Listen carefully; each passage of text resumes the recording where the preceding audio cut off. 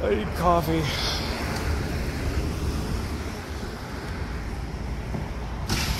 Ooh!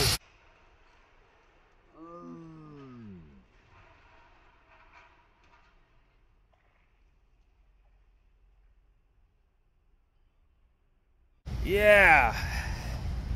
That's the worst one I've seen yet. Coffee.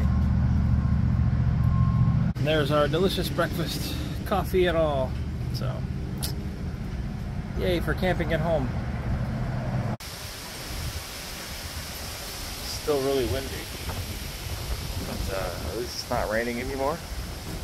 You can see all over there. I'm sure the camera can't pick any of it up, but it's all down trees. I don't know if the camera can see the clouds, but everything is moving. What is that? South. Yeah, that should be south. Everything is moving south very rapidly. And all the clouds are really low. It's very eerie.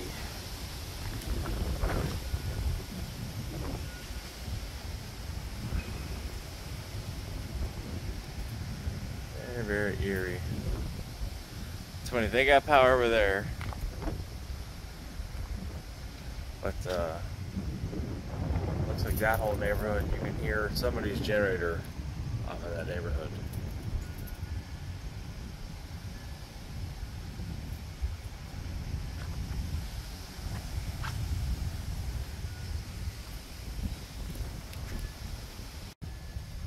And actually, here I am. Just gonna get in the car. You know, the dome light on this car has not come on in probably 6 months. It has some random problem where it just stopped working. And tonight, of all nights, I opened the car door and boom, dome light. So just crazy. The time stuff picks to work at random. And you know, the driver's seat probably isn't the most comfortable spot, but my passenger seat's full of crap. So, hook the CPAP up, hook all my phones up to charge.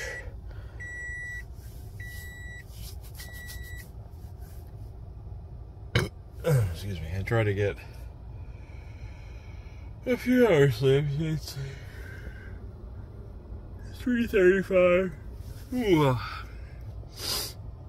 I think I slept. I think it was almost 11 when I went to bed.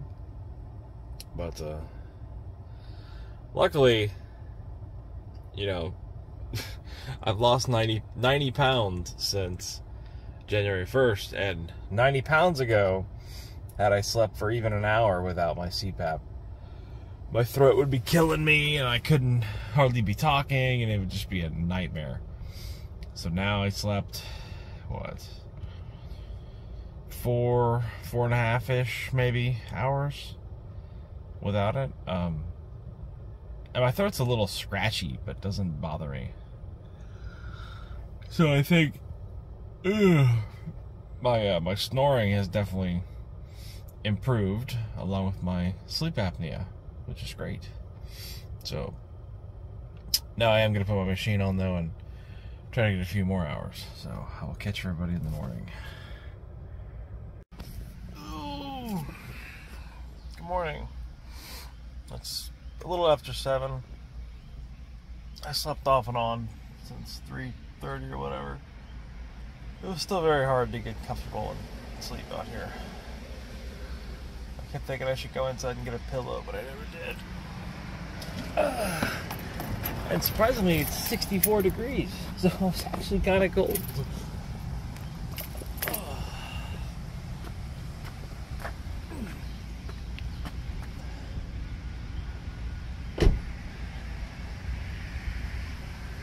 I think that's that same lady again with the trolley on her bike. I guess she survived the storm.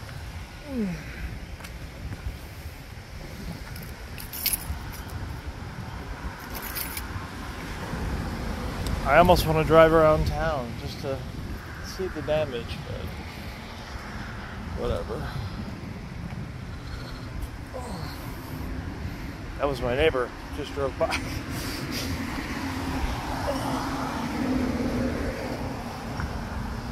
Yeah, you can see the... So that tree's holding constant tension on that power line. And then the other three that it pulled down are laying on the fence. And then laying across the road.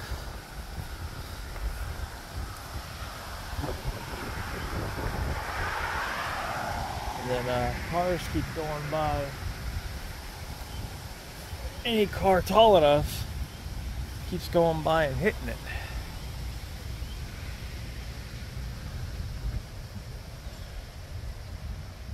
There's this one laying on the road. That looks more like a ground cable because that's just an exposed cable.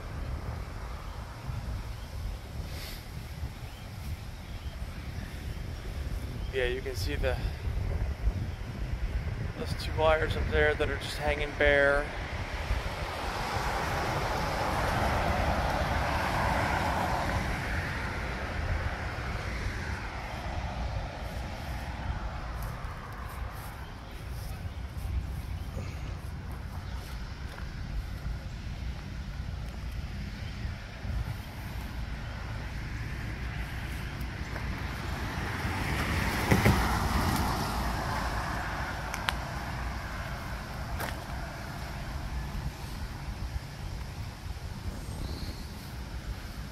It looks like it tore down the little fence thing that surrounds the other dumpster over there.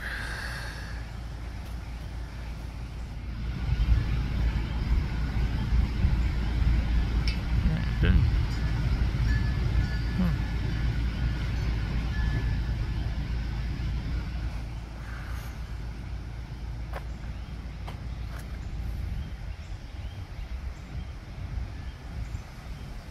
Some alarm going off somewhere.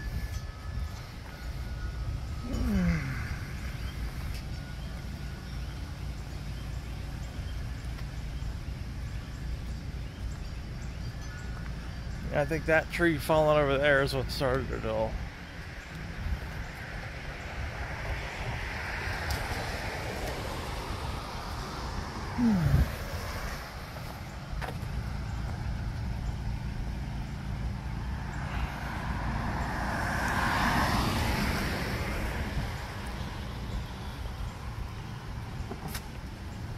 If I wasn't all soaking wet, I'd come start collecting firewood from all the stuff that's fallen down.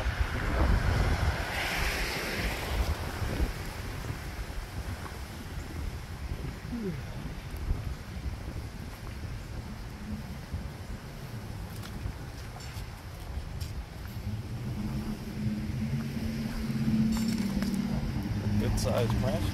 Well, hello, here we go.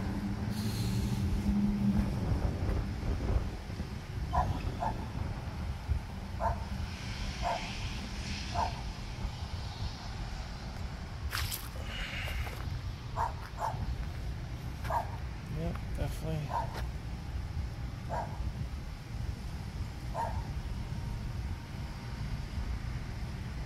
Looks like they boarded the office up, but didn't board anything else up, of course. 'Cause, I mean, how could they board up a whole apartment complex? That would be thousands of windows and tens of thousands of dollars in wood. Yeah, such good firewood here. If it had time to sit out and dry and a place to store it, I'd come start collecting it.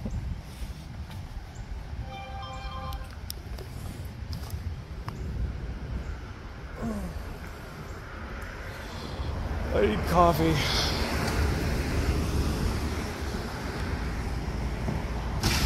Oh! Oh! Yeah.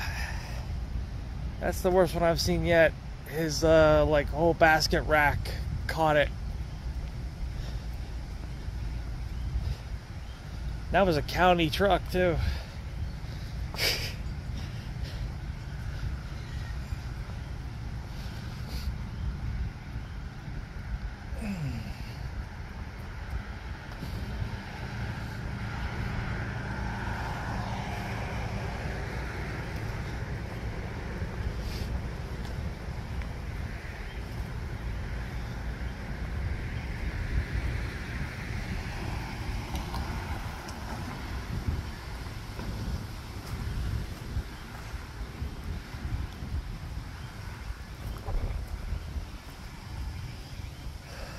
What if he tore it down completely now?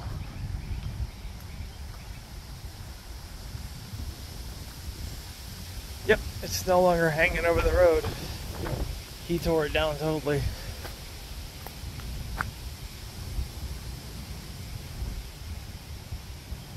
Yep, it snapped completely once he hit it.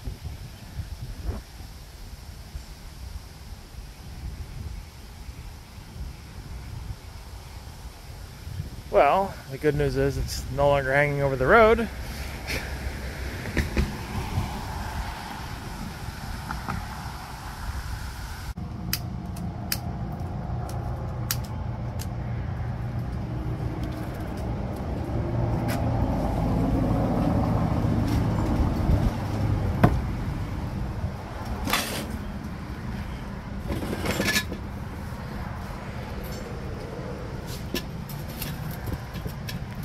Alright, we got a fire going.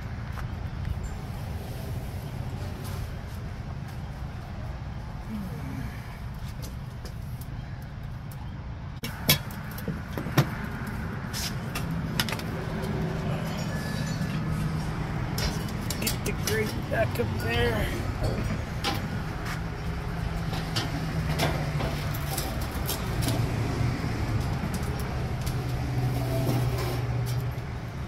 So you may notice there's bricks in my grill.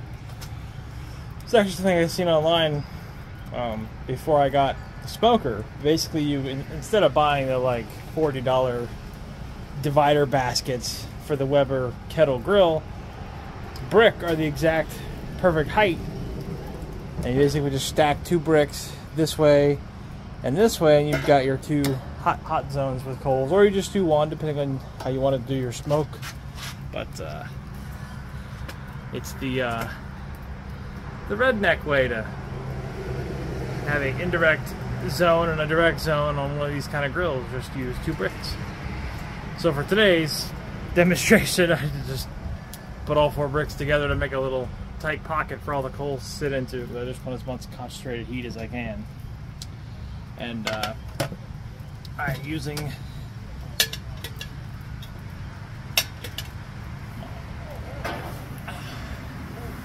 percolator, so this is a all metal camping percolator, and I've used it several times while camping.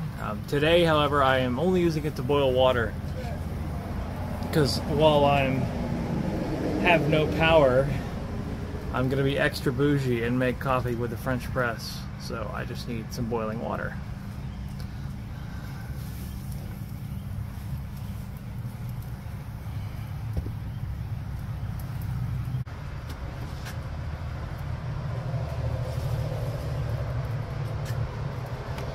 Alright, we got boiling water.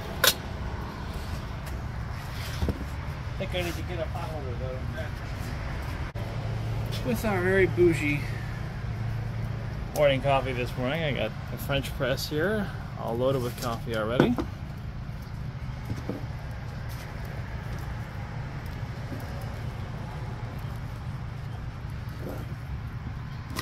take the lid off there.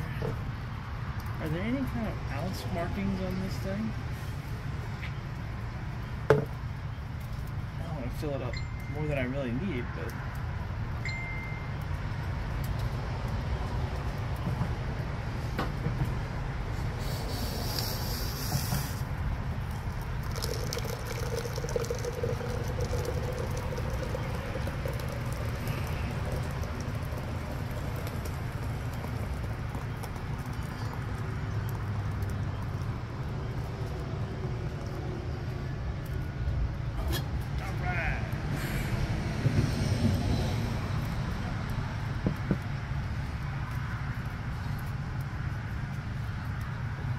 plunger in.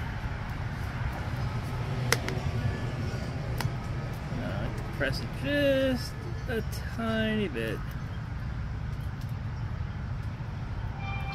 And let it sit there for, I don't know, 5 minutes or so.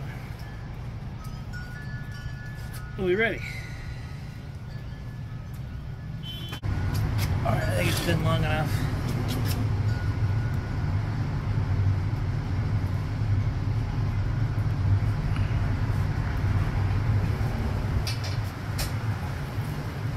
This thing makes excellent coffee, however, the filter screen is not the greatest, so I am still gonna have probably coffee grinds in my coffee.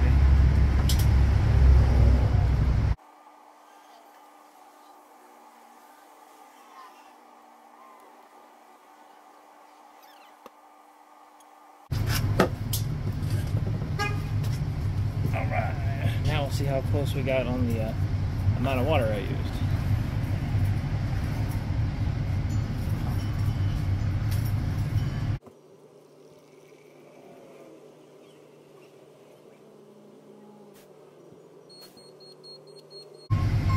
Nailed it.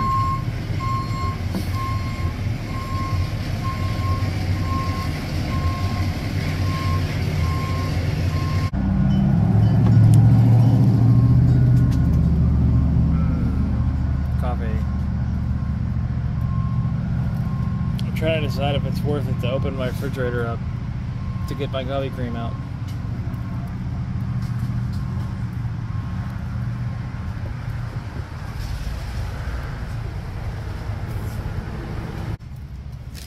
I went ahead and opened the fridge and got my coffee cream. Stuff in the refrigerator is still mildly cool, so I imagine everything in the freezer is still cold. So I got some bacon and I got some eggs, both of which were getting warm in the refrigerator. So time to cook.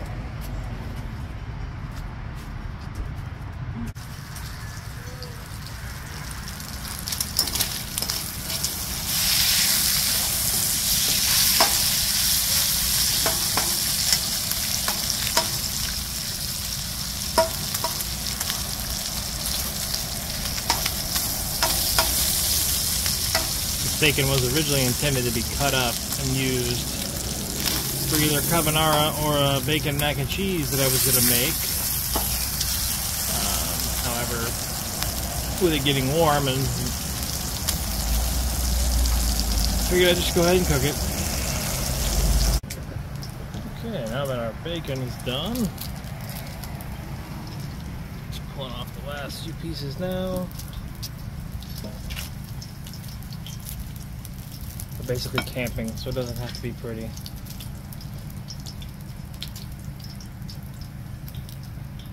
Alright.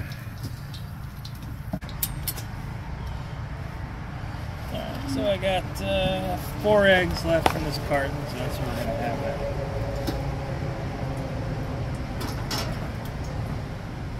that. Anyone who knows bacon grease fried eggs are amazing.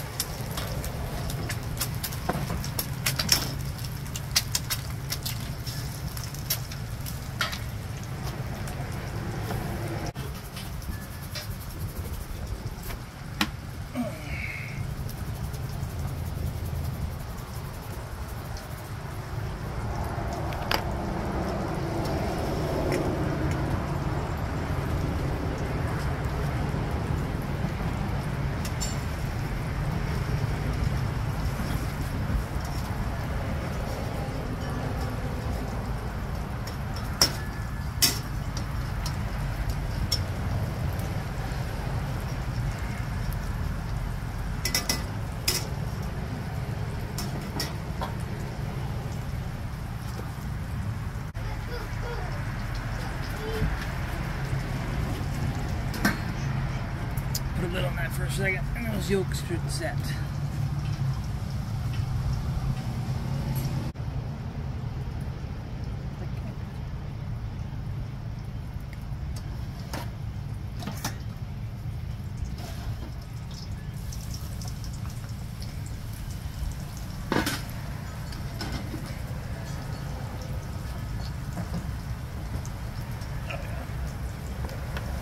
It's perfect eggs.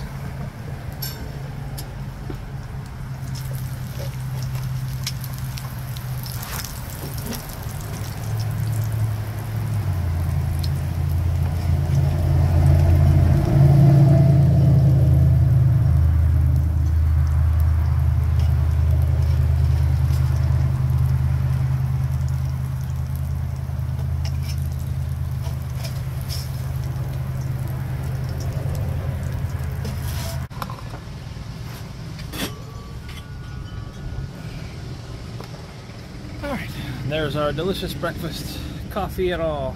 So, yay for camping at home.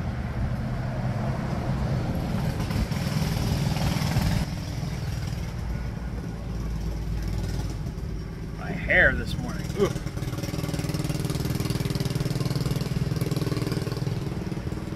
Let's give this a try.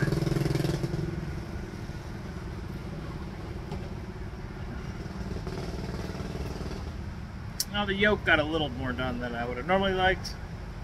It's more like over medium instead of over easy. But.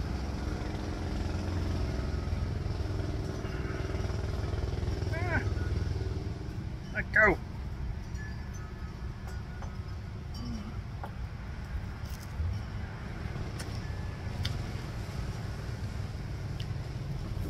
I was way too big of a bite, and now it's in my beard. God, it's so delicious. Even cooking the same thing in the house, it wouldn't be this good. There's something about working a little harder and cooking over a fire that makes it even better.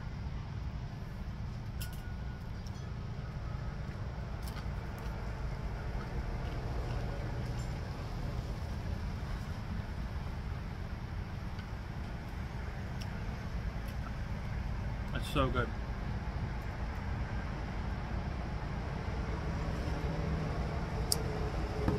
Well, for roughing it, I say we're doing okay.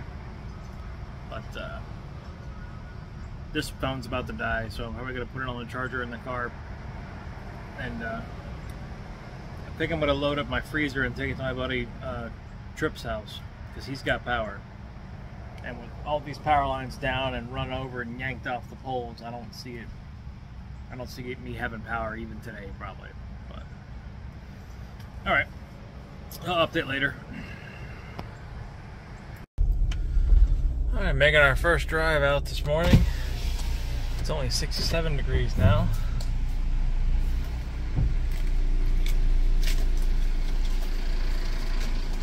Still feels wonderful. But I'm gonna head over to Mom's house really quick and help my stepdad get the boards off the house.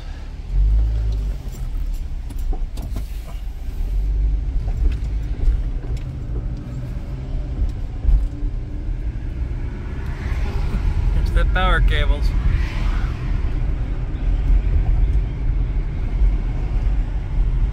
Lots of down trees and branches. Oh, that sign got pushed over.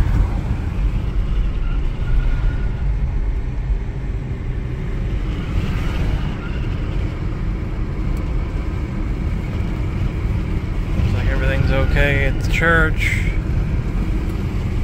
Oh, more power lines. That sign's missing. This light's still completely out. It was out yesterday.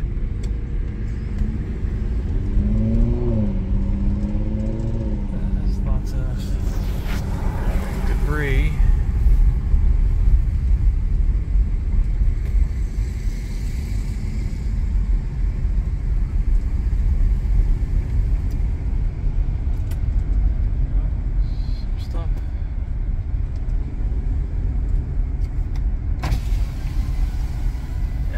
Lots of little limbs, and anything that was loose on any tree pretty much came down.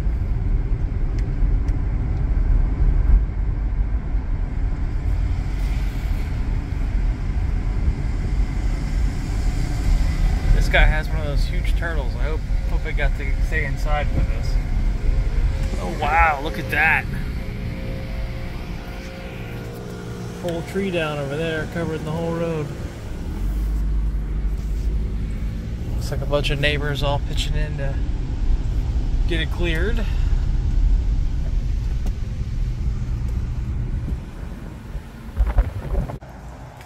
Well, it's 5:30 now. Still have no power. Crews haven't even showed up. And I imagine, like I said earlier, with the amount of lines down, I don't expect to have power until at least tomorrow or the next day. I am going to be packing the freezer up here in a little bit and going to my buddy's house. I am got the grill going again though. My mother had some steaks that were just basically having to thaw because they had no power either. So I invited her and my stepdad over, and I'm gonna grill steaks on the grill. So I got it going out there with some potatoes to have grilled baked potatoes, and we'll have our steaks, and then I will take my stuff and along with like a go bag, and then I'll just stay at my buddy's house tonight so I can finally sleep with my CPAP a whole night in peace.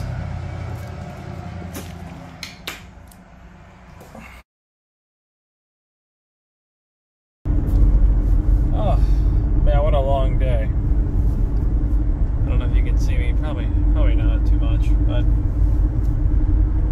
anyway, so I forget where we left off this morning. Oh, I had made breakfast, which was great.